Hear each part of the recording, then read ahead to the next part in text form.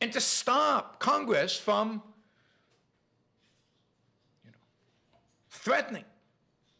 So in the chat, Z400 Race 37 says, let's trade pseudo-censorship with actual censorship. Exactly. I mean, I don't know if it's pseudo-censorship the right term, but let's exchange indirect attempts at censorship. Whether they succeed or not is a different question. With the actual censorship, let's take them into the real power. I mean, it's nuts to me. It's nuts.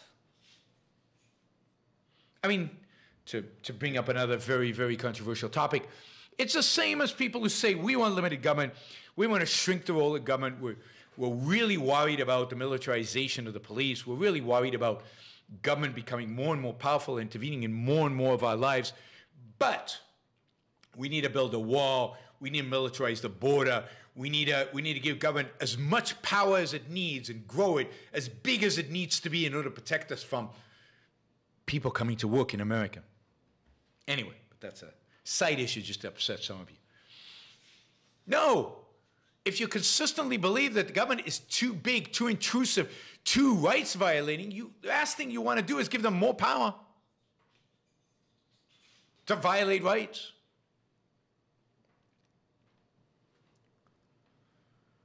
So the solution is to fight any attempt by government to influence directly or indirectly what social media does.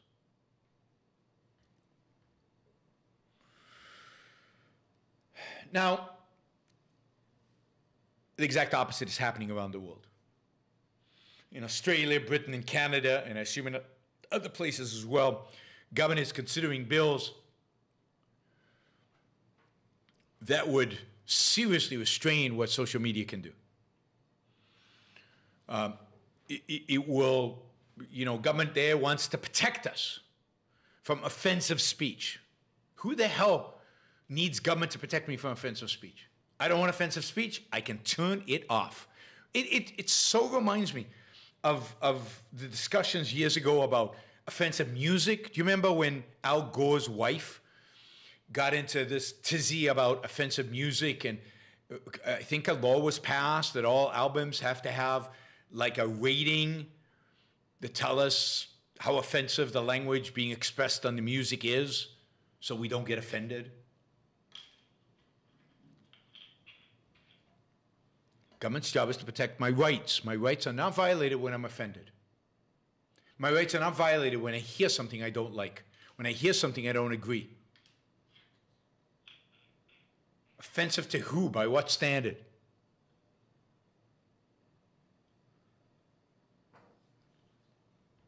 So in Britain, for example, the government has a bill that they say they hope to stamp down on, among other things, this is on social media, death threats. Death threats are illegal. Yeah, that's the one thing government should do, is stop death threats. Investigate and prosecute people who threaten death, particularly the extent that they're serious about it.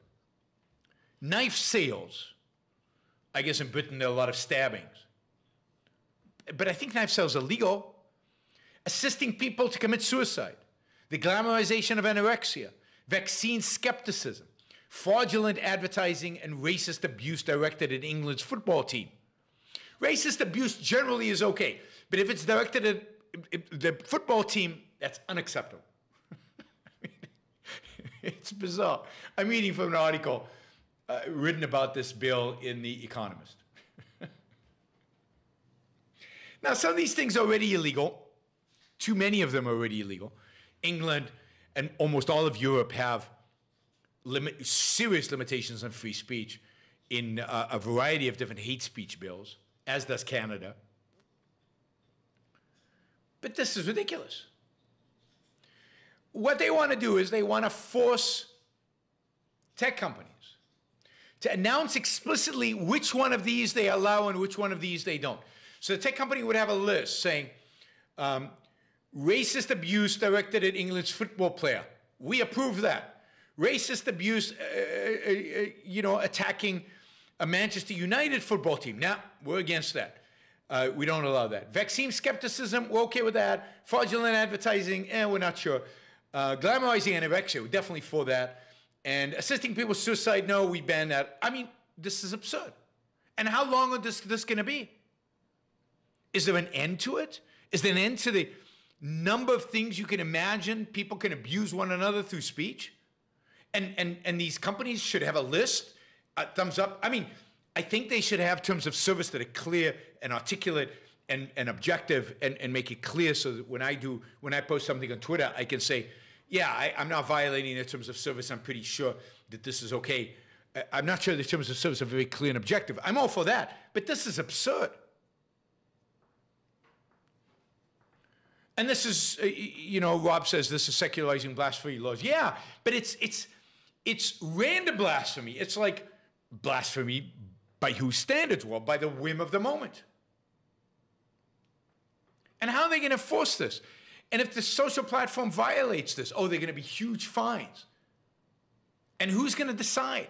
And how many court cases are going to be filed? I mean, think about this. How many posts there are on social media every day, every second? And of course, they know that human beings are not going to be able to screen these things. So we're going to have algorithms. Well, but what if the algorithm is imperfect? Is it the company's fault that they made a mistake? Are they going to be sued? I mean, how bad of a... It's just... And this is clearly a violation of the property rights of the business, the ability of the business to run its business the way it sees fit, and a violation of the property rights, the free speech of the business. What if the business wants Lenny Bruce to perform? And Lenny Bruce has some, I don't know, insensitive jokes that violate one of these lists. Then what? They're supposed to block him? But they want him to perform. So their free speech is being violated. They don't get to hear the speech that they want and have contracted for because the government doesn't allow it.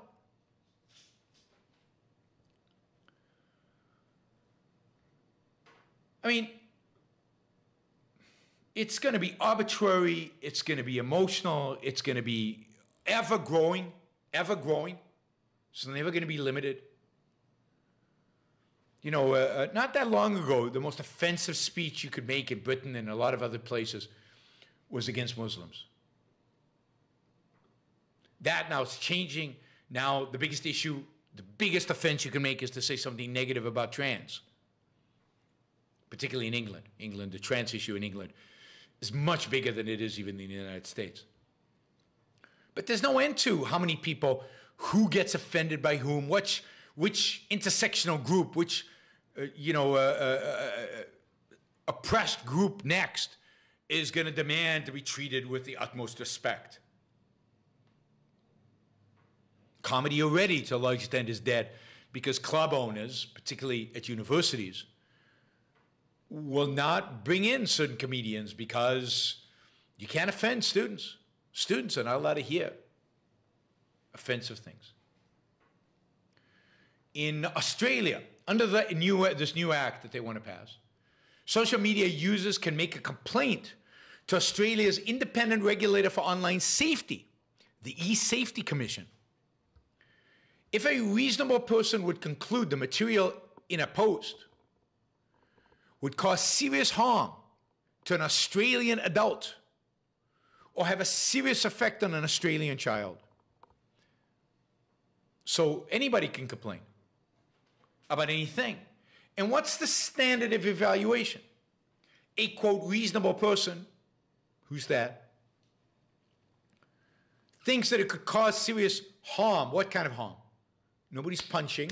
There's no physical damage. So is this emotional harm? Spiritual harm? Ideological harm? Maybe the guy's being converted to capitalism. Whoa, that is real harm.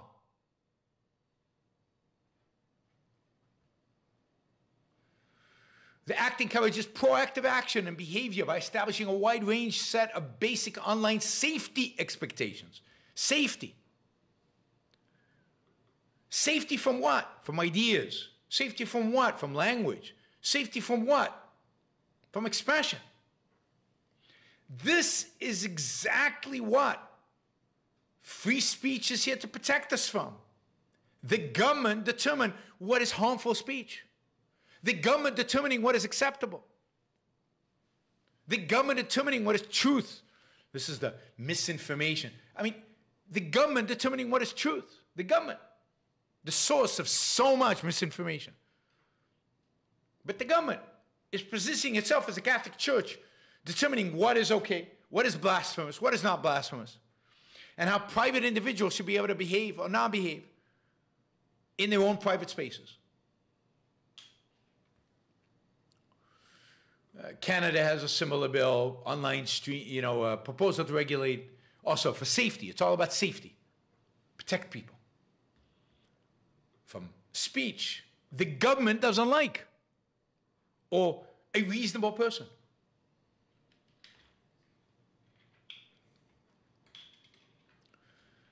So while many of us don't like what Twitter does or don't like what Facebook does, the thing we should resist more than anything is government involvement. The thing we should resist more than anything is the government getting involved in what can and cannot be said, what is acceptable and what is not, what is harmful and what is not, what should be blocked and what is not. Because that's the end of debate. That is the end of controversy. And that's the end of radicalism. That's the end of changing the world. There's no way to change the world unless we can speak. There's no way to make the world a better place unless we can speak. The whole purpose is to silence opposition. And at the end of the day, just from a selfish perspective, the biggest opposition is us.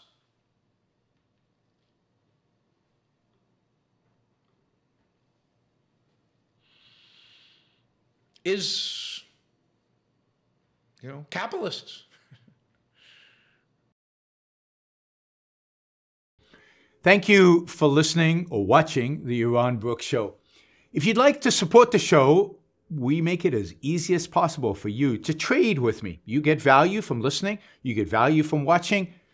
Show your appreciation. You can do that by going to yaronbrookshow.com/support, by going to Patreon, Subscribestar, Locals, and just making a appropriate contribution on any one of those channels. Also, if you'd like to see the Yaron Brook Show grow, please consider sharing our content and, of course, subscribe. Press that little bell button right down there on YouTube so that you get an announcement when we go live. And for those of you who are already subscribers and those of you who are already supporters of the show, thank you. I very much appreciate it.